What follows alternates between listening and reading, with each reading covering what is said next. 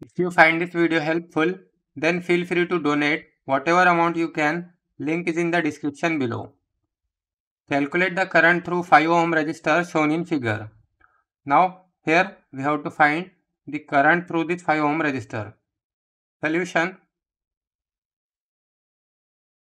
Here we have to use current division rule by using current division rule.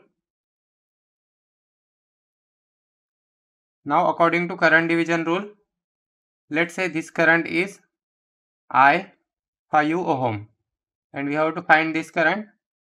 So according to current division rule, I 5 ohm will be equal to this current, total current, that is 4 ampere multiplied by opposite branch resistance. Here we can see opposite branch resistance to this 5 ohm is 15 ohm. So it will be 15 divided by 5 plus 15. 5 plus 15. So this is the current division rule formula. First we have to take the total current.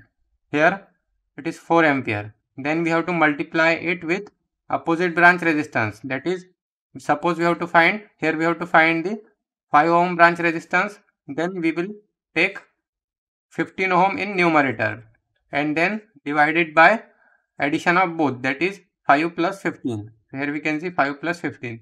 So this is the formula for current division rule.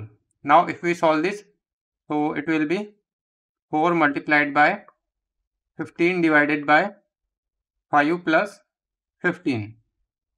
So it will be 3.